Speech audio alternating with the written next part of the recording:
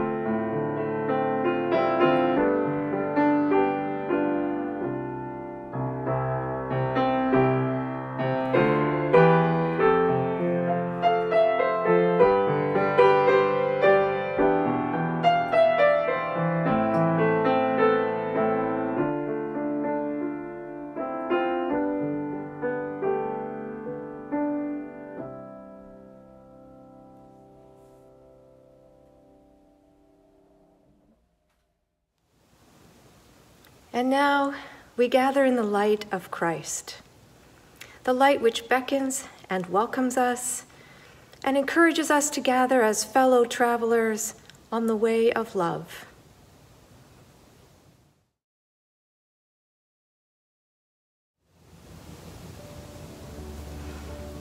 Let us pray. Holy One, whose Spirit calls us into community, you invite us to remember the welcome we receive in you, and to be ready to welcome your prophets and messengers. Let us experience today your welcome to us, gathered in various places but joined in spirit. Show us that we are beloved and honored.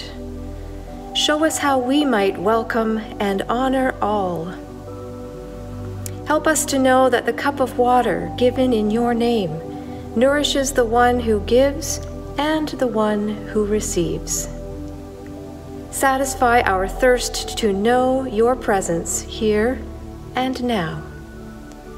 Amen.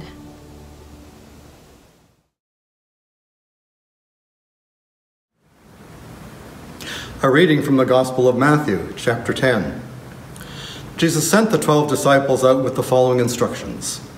Go nowhere among the Gentiles, and enter no town of the Samaritans, but go rather to the lost sheep of the house of Israel. And as you go, proclaim the good news. The kingdom of heaven has come near.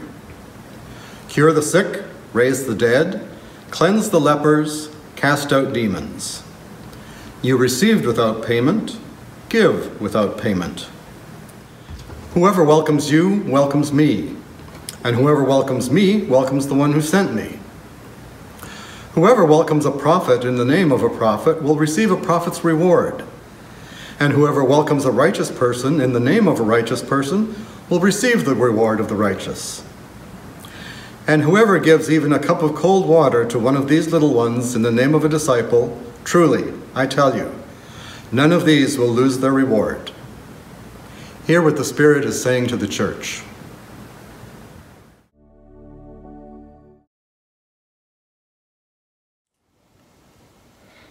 Today in Matthew's Gospel, we hear Jesus talking about welcoming and being welcomed.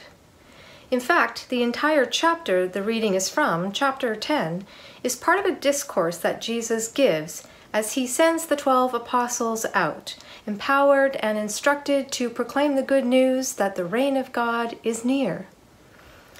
At the beginning of the chapter, Jesus summons the 12 and gives them authority to heal and cast out demons. And then, Matthew tells us, Jesus sent the 12 disciples out to go to the lost sheep of the house of Israel and proclaim the good news. The apostles are also commissioned to cure the sick, raise the dead, cleanse the lepers, and cast out demons. Jesus then goes on to warn the disciples that their mission will be dangerous and will stir things up, but encourages them to have courage and hold to their mission and be bold in their proclamation. Jesus talks about the consequences as well for those who will not listen. He says, "If anyone will not welcome you or listen to your words, shake off the dust from your feet as you leave that house or town. Truly I tell you, it will be more tolerable for the land of Sodom and Gomorrah on the day of judgment than for that town." And he also gives them a bit of a carrot to hold out to help persuade people to listen, saying, "Whoever welcomes a prophet in the name of a prophet will receive a prophet's reward. And whoever welcomes a righteous person in the name of a righteous person will receive the reward of the righteous." I don't know about you, but I find that a little bit hard to get my head around. What does Jesus mean by welcoming a prophet? It can be easy to assume that what Jesus meant when he talked about welcome was the set of cultural expectations that existed in his day around welcoming and extending hospitality to visitors. It can make us think of ancient cultural expectations around hospitality to strangers, such as offering food, drink, and shelter. Our minds might also go to contemporary notions of hospitality, such as how you're made to feel at home when you are visiting someone, or what you do for others when they visit you. Just a few verses earlier, Jesus instructs his disciples about what to do, depending on whether or not they are welcomed and their words are listened to. In other words, Jesus is connecting true welcome with hearing or receiving the words and message of the prophet. Basically, he's telling the disciples, you can consider yourself truly welcomed if and when your message is welcomed. And so it might help us to understand the phrase, whoever welcomes a prophet in the name of a prophet, as basically saying, whoever receives and welcomes the message of the prophet in the name of the one who sent the prophet, i.e., in the name of Jesus. And so we see that the message isn't simply about extending a welcome or offering hospitality. It's a much more direct message about the rewards of accepting the message that is offered to us in the name of Christ, and the consequences of not doing so. And now, let's talk about the last part of that statement by Jesus, about receiving a prophet's reward. A reward usually brings to mind something we receive or are given. It has a bit of a passive aspect to it. However, the word that gets translated as receive in this passage actually has a much more active meaning than the word receive might imply. A more accurate translation might be to take up with one's hands, or take hold of in order to use. Kind of like if we were to pick up or take hold of an axe in order to chop wood. I suppose it then begs the question, what is the prophet's reward, the reward of the righteous? What is it we're offered and asked to take hold of and use once we have welcomed the prophet and received and accepted and internalized their message?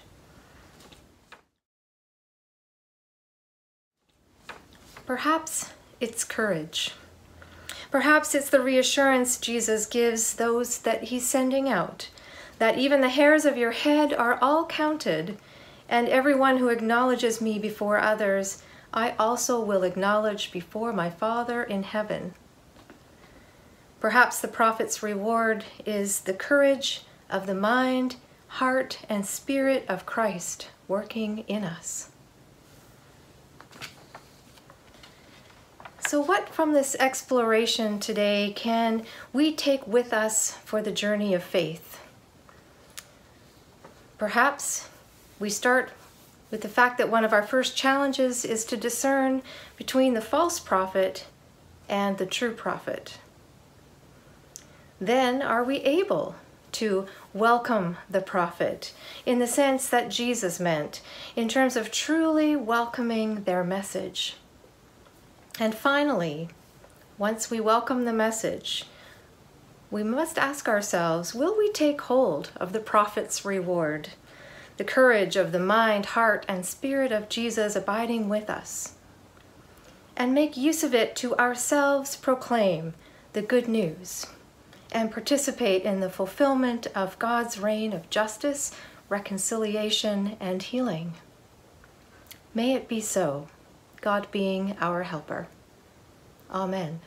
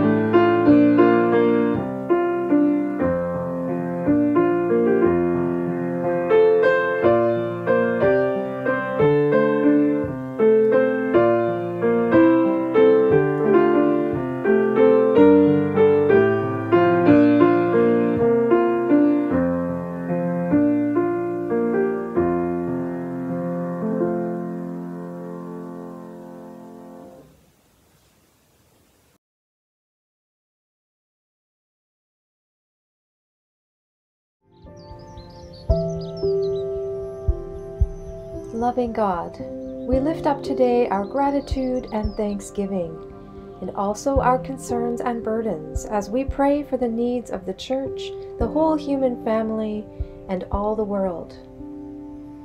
Let us pray for the Church. Faithful God, you formed us in your image and call us into community to be the hands and feet of Christ, and to proclaim that your kingdom is near. Strengthen us today to live faithfully, in gratitude for all life's blessings and for the mission we are given. Let us pray for peace. God of all-embracing love, you sent Jesus to break down the walls of hostility that divide us. Create in us the peace that only you can give, and put down arrogance, pride, and anger that turns sibling against sibling, friend against friend, neighbor against neighbor. We pray for all places and situations of conflict in the world.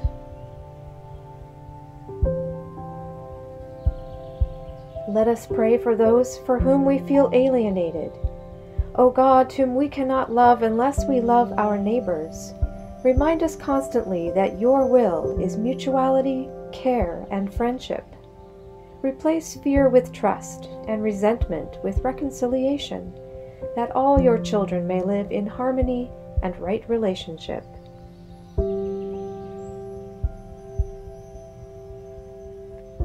Let us pray for all who suffer. God of the cross, look with compassion on all who are suffering in mind, body, or spirit. Support them with your love, and those who are homesick and lost, those who feel estranged from their community or world, those who suffer from shortages of food and other necessities of life. Be with those who feel unheard, and bind up those whose spirits are broken.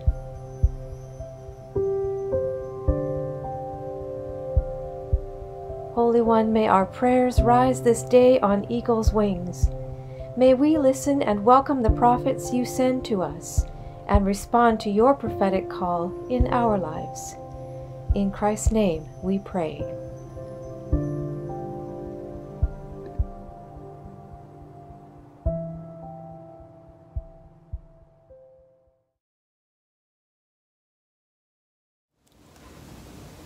As we finish this time of worship together, I encourage you to move through this upcoming week holding before you the words of Jesus, "Whoever welcomes you welcomes me." This day may the Spirit quench your thirst for love, satisfy your need to be known, and bless you to be a prophet of welcome. Peace be with you.